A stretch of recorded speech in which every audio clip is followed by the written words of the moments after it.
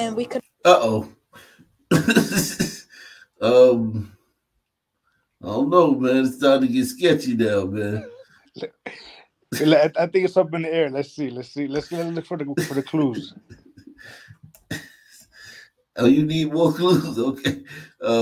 Let's see. We couldn't do much about it until the security got here. It was a 5.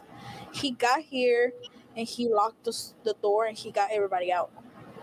And then the people kept coming to the door and knocking on the door and like hitting it hard. Fred Woods lives nearby and called police after seeing trail riders, ATVs, and the large crowds of people as he tried to get home. They were just Uh-oh. Oh yeah, it's y'all, Chief. I'm sorry. That's us. Yeah, That's us, man. That's us. We riding horses and shit. What the fuck? Salute to the sound people, man. Y'all invented horses too, I heard. Damn, yeah, we did, man. Thank you for recognizing that too, man.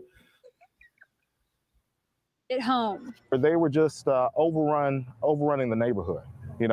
Overrunning the community, completely stopping all traffic on the street, which spilled over into the community, causing havoc, as well as a safety issue. The next day, our cameras captured similar chaos as police. Hold on, man. That big old Negro on that damn horse, man. Yo, that's somebody call the SPCA or some shit. Animal abuse. God, yo, big old son, man. Damn. Chaos as police tried to shut down a large block party off Warracopy Road. Woods. Hold on, damn. Yeah, it's official. Woo! It's official. Oh. Yo, what you say? There are 3. That looks more than 3 right there. There's 3,000. That's a place, God. Hey, salute to Rundaz, man. Gifting the Op Nation membership. LB Ridges. All those spellers are bitch. Yeah, man. Whatever you got to do to beat the algorithm. Yeah, fuck. I know YouTube be trying to make it hard for y'all to come. Yeah, they make it hard for me too. Crazy. Hot fire in this bitch. Once again. Let's make sure y'all hitting the like button too. Listen, man. It appeared, man, like from the beginning, man. I ain't even gonna lie, man. Houston. Horses, whatever the fuck it's called. I was like, okay, this is a hombredo situation, man. And slowly, but slowly. I was right. Once I heard they stealing out the store, I was done. You needed more. I was because I could see, some hombredos, acting sunny like that, but it's special. Yeah. My God, there's a lot of stuff. Poppy Road. Wood spoke out during city council asking that an ordinance be enforced. All I'm looking for is responsibility, right? Take responsibility if you want to have a large party. City council member Abby Kamen says the city did pass an ordinance last term regarding large pop-up block parties. This is one of those examples where we should follow this through to the end. We have started that work. We have been acting on that work. And this is one of those that we need to look at to see if there's an enforcement mechanism retroactively, because this shouldn't be happening. And Councilmember Kamen did say that ordinance does not include horses, but of course they are looking into this. And I've also reached out to HPD, and they told me that this is a problem in Northeast Florida or Northeast Houston, these large parties. And they also say that there is a requirement before having these parties. We'll talk about that coming up at 6 and what they're doing to combat the issue. Look, the fact that nobody got gunned down, that's a win. Right. What are they complaining about? This thing you sent me, Christy, is the Black Inventors list. Black invention myths. I said list. Okay. Because that picture, right? That picture of all those some people, you and I both know for a fact there was a lot of guns in that crowd. A lot of guns. A lot of A lot of problems. Not a good mix. A lot of guns, man. It was more guns than a motherfucker in that body. Shit. You talking about it's just a miracle, man. Maybe they was all friends. I don't know what the fuck. Whenever sons don't kill each other. Yeah.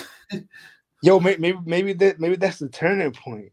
Maybe we're on the up and up now, you know? This is it. Study this group, man. We need to get them and put them in under supervision. Like, put them in the lab. put them in the lab and put on the coats and start doing we need to research these people, man. We need to clone them. Yeah, man. What the hell's going on? I mean, I'm saying though, why can't it be like that? Like, just be like that. I mean, I get it. They're gonna litter, right? Fuck it, litter. But you don't gotta fucking shoot the bitch up, though. Well, I mean, if Pookie looked at me funny, you know what I mean? I can't be letting people think that you can look at me funny. Now you must die. Yeah, man.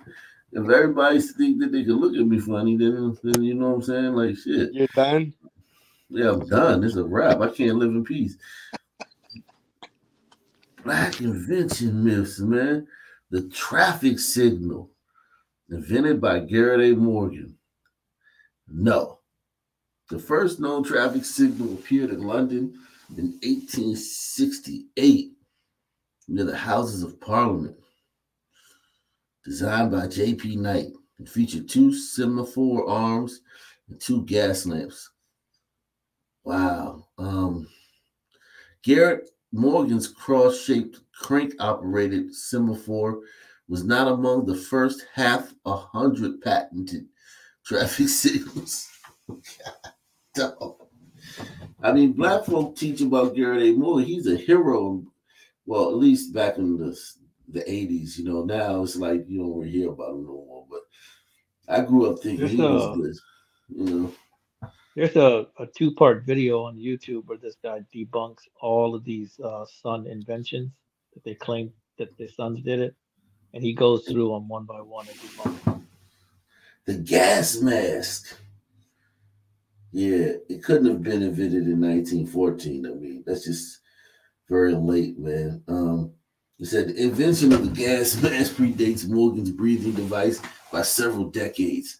Early versions were constructed by the Scottish chemist John Stenhouse in 1854. Peanut butter. Oh, at least give us peanut butter. George Washington Carver, who began his research in 1903.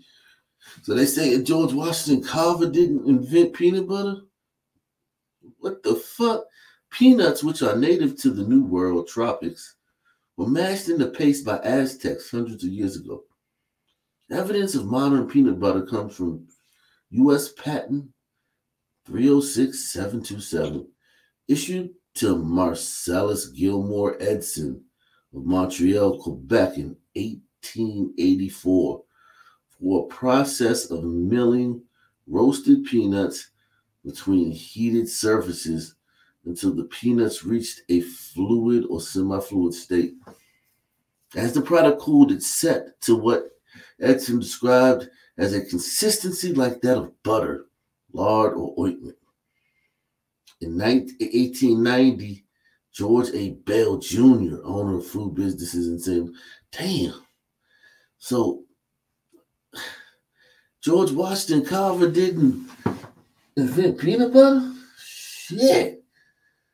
My whole childhood was a lie, man. It says, George Washington Carver discovered hundreds of new and important uses for the peanut, fathered the peanut industry, revolutionized southern U.S. agriculture. No. Oh, shit.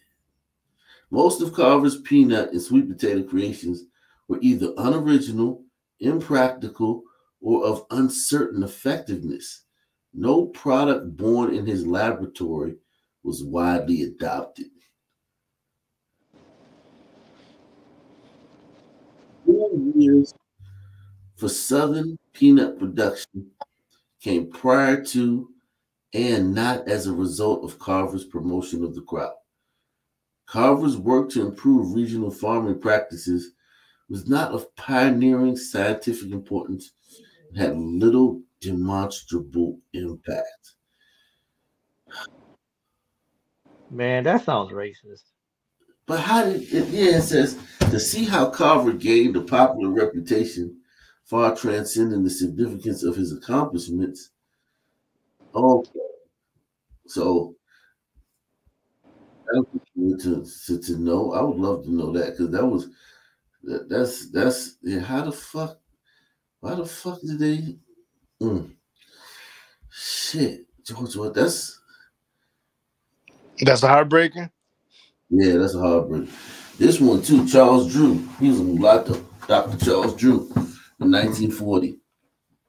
They say he invented blood plasma, preserved blood in a.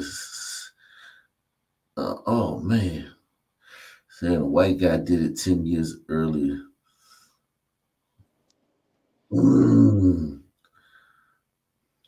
Have you ever played that one video though? What video? Oh, one that debunks all these inventions. Playing. It says Benjamin Banneker. Man, it says there's a school named after Banneker, a park, streets, apartment complexes. A lot of shit named after Benjamin Banneker in D.C. It says Pierre Charles L'Enfant created the layout of Washington, D.C. Banneker assisted Andrew Ellicott in the survey of the federal territory, but played no direct role in the actual planning of the city. The story of Banneker reconstructing the city design from memory after L'Enfant ran away with the plans has been debunked by historians. Yeah, that's what we learned. The French dude caught an attitude and left, and Banneker remembered it, and that's how they were able, because DC is constructed in a certain way.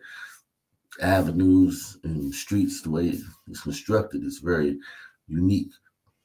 Man, wow. Yo, but if some people believe that, believe this, if they believe that a sun man found in Chicago, how in the fuck, how racist can this country be? How has that been debunked? I mean, they say, I haven't looked into it, but they said that he founded it or some shit. Yeah, I heard that. Yeah. How racist can this country have been if they're allowing the sun to do all this shit? Wow, the carbon filament. This is for the This is for the light bulb. Oh man. It said neither of Lattimore's two filament-related patents in 1881 and 1882 were among the most important innovations, nor did they make the light bulb last longer, nor is there reason to believe they were adopted outside of Hiram Maxim's company where Lattimore worked at the time. He was not hired by Edison's company until 1884, primarily as a draftsman and expert witness in patent litigations. Wow. He did not come up with the screw socket for the light bulb or the first book on electric lighting. Damn. And then you have Biden on camera saying that I don't care what anybody says, Thomas Edison didn't invent a light bulb, a black man did. It's on camera, him saying that. Wow. Yo, nothing. Well, his defense, he's a fucking moron, right?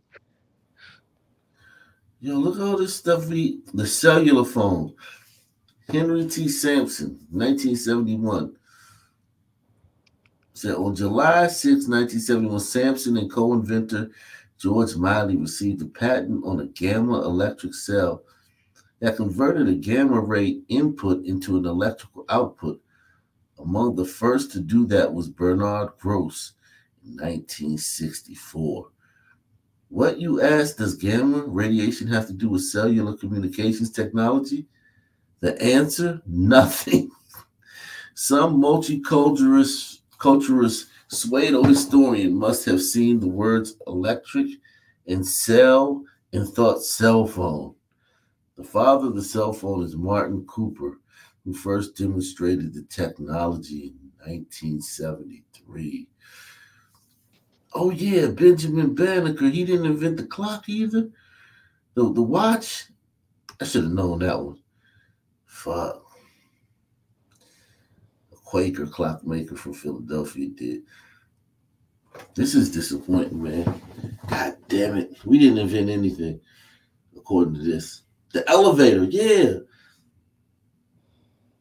No, we didn't invent the elevator either. Shit. Damn.